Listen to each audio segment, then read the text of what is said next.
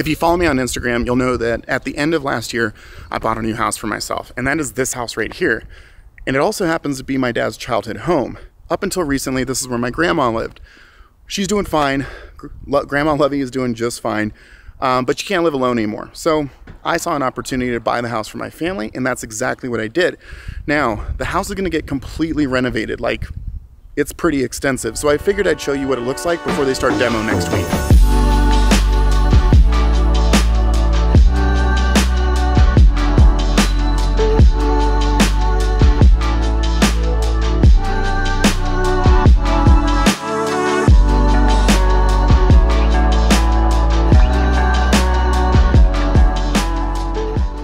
Before we get into like renovations and the tour and all that kind of stuff, I want to just give you a brief history on the house. So as far as I can tell, the house was built in 1969, and then my family purchased the house in 1973. They moved here because my grandfather, Grandpa Herb, was in the Air Force. He was a fighter pilot, retired as a colonel in the Air Force. And so my great-grandmother, Gran, and my grandmother, Lovey, everybody's got a name in my family, all right? So they moved out, they drove out here in 1973, picked out a house, this is the one, and soon after my grandfather and my dad came out here. I think my dad was like all of 12 years old, right? So I know this house really, really well. My sister and I would spend a ton of time here growing up because my parents were busy working and that kind of stuff, so my grandparents would take care of us. I mean, my great-grandmother used to sit there and knit and hang out with my sister and I. I used to play with Legos and Hot Wheels and everything all over this room. First time I ever watched Star Wars was on a TV in that corner, sitting in like a Parmesan chair over there. I mean, I know this house really, really well. In fact, when I was a kid, I used to mow the lawn every Saturday, make 20 bucks, because I didn't get an allowance, but I could mow some lawns, make some dough. I also used to mow the neighbor's lawns, so that always kind of filled my pockets in my middle school days. But yeah, I've known this house pretty much my whole life. So now it's mine. Now my grandmother's doing fine, you know, she just can't live alone. So I was looking for houses in late 2020, and I was shopping for homes and just couldn't really find what I wanted. And what I really wanted was a 3-car garage. And this house doesn't just have a 3-car garage, it has a huge 3-car garage, and that's a big deal to me. And then everything else about the house is a bonus. It's a 5-bed, 3-bath, roughly 3,000 square foot home with a 700 square foot garage. Yeah, perfect. So let's go take a tour and kind of give you guys a rundown on, well, just how it is now and what's changing. All right, so here we are at the entryway. It's just a big house really, but this is a large formal dining area. And this wall is actually gonna come out. It actually goes into what we see here, which is the dining room area. And this wall is also coming out. There's actually 4 walls that are coming down in total on the house because I really want to open up the floor plan because, you know, that's just the millennial in me. I want large open spaces and I want more light. It's just characteristic of us millennials. All right, don't trip, don't trip, don't trip. Okay, cool. So some stuff in here is, yeah, we're just pulling down walls and that kind of stuff. This wall behind me will also open up. So this entire space is gonna be a nice big second living dining area.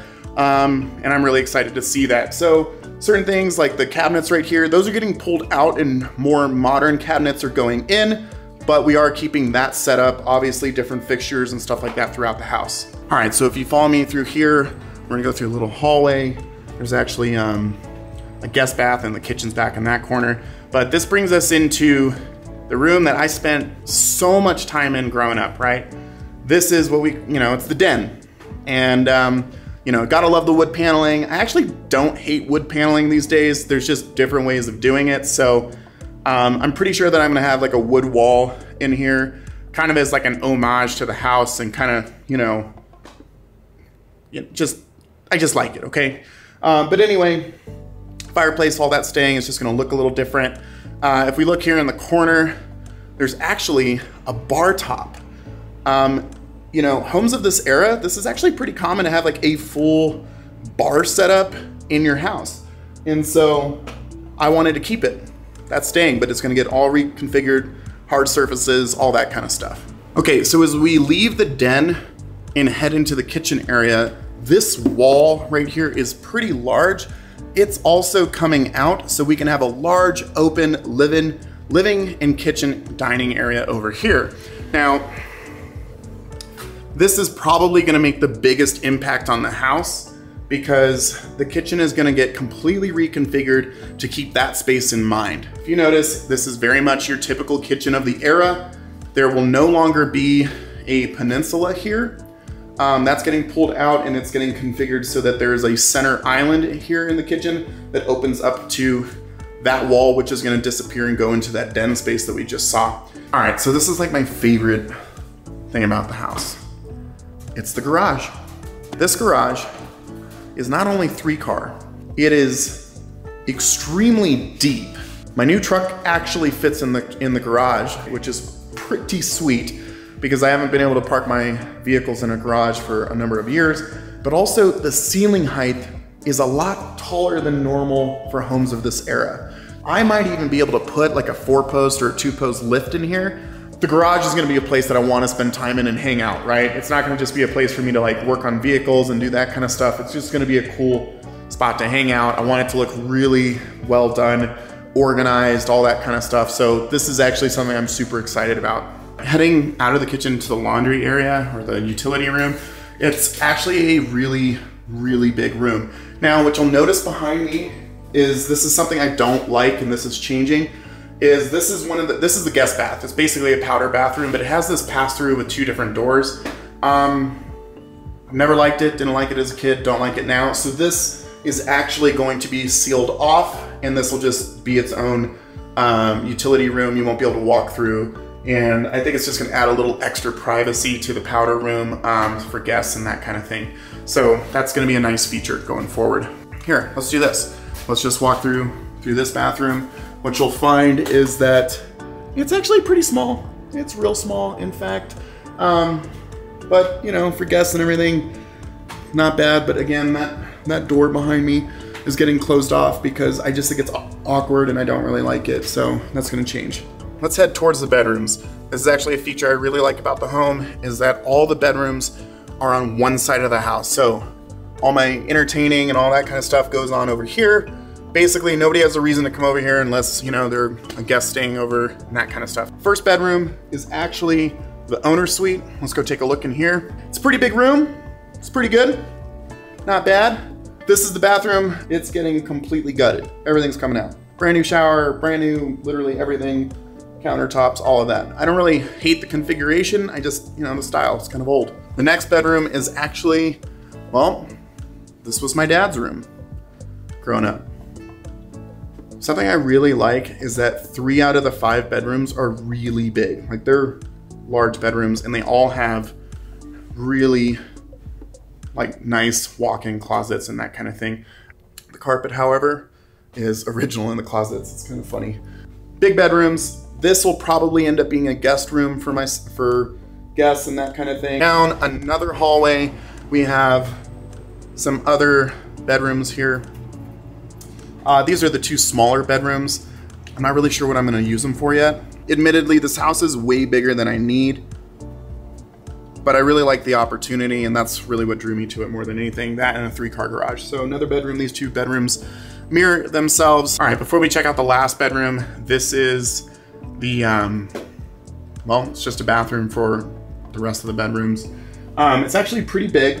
All of this stuff is also getting gutted out. Nothing's gonna stay in here or remain. You know, new, literally everything. New shower, new tub, new everything is gonna be different. And so I'm excited to see how this one looks. This bedroom, I'm likely gonna turn into my office because it is one of the larger bedrooms, but it faces the street. And I wanna be able to just see, you know, when the mailman's coming by, when Amazon delivers stuff and that kind of thing. Now, my office is gonna have an entirely different like design and look from the rest of the house. It's actually gonna be pretty like, it's gonna be pretty polarizing. Some people love it, some people hate it. But I really wanna turn this into my home office and also an area to take photos, shoot videos, do all that kind of stuff. And so it's finally gonna happen. This one has the largest closet other than the owner suite. And so I figure that's a great place to store all my gear, maybe put a safe, all that kind of stuff. But yeah, that's pretty much it. That's the house as it is. I'm not gonna really do the exterior stuff right now because that stuff is coming at a later date. Really, the focus is gonna be just the interior for now. That's already gonna be a lot of work, but let's talk about everything that's gonna change, right? So, put you all down right here. Oh, a lot of wiggle. Okay, so here's what's gonna change. This is a pretty extensive remodel because it's not just about doing the things that are like the aesthetics, right? It is about doing mechanical upgrades, windows. I mean, we're putting in brand new windows, converting it to refrigerated air. It's currently evaporative cooling now. We're also going to put in new furnaces to be able to work with the refrigerated air.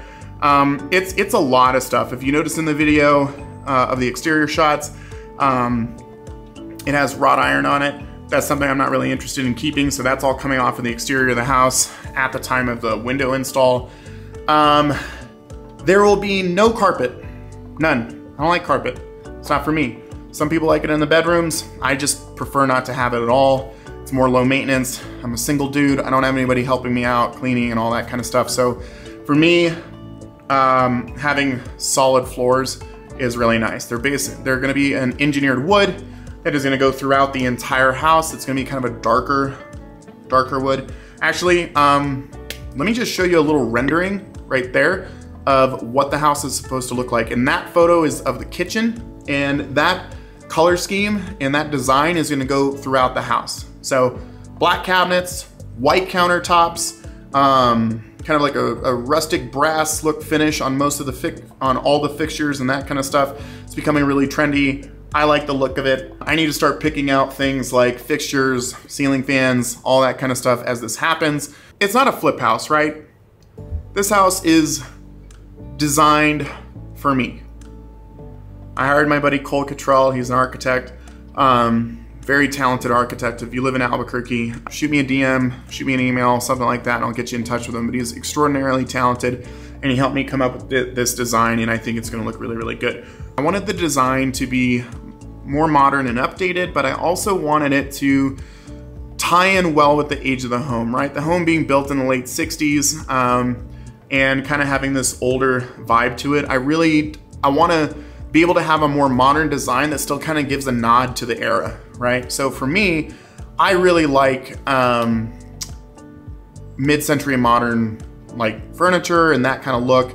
I'm very much a minimalist when it comes to, you know, furnishings and that kind of stuff. I really just like a clean, simple design, and I want to basically run that throughout the entire house, right? For me, each furniture piece has to have a purpose, not just to fill up space, right? I want it to have a nice purpose. I want it to add to the overall aesthetic of the home. I want every, you know, area of the house to just really look proper and like it's out of a magazine or something. I know I at one point thought I was gonna be an architect when I was a kid. So I'm really into that kind of stuff, and I always have been. All right, so that's the house as it sits right now. Basically all original. Nothing's really been changed. But that's soon gonna change. Thanks for watching, folks. I know this is probably a longer video than it needed to be, but I'm just super excited.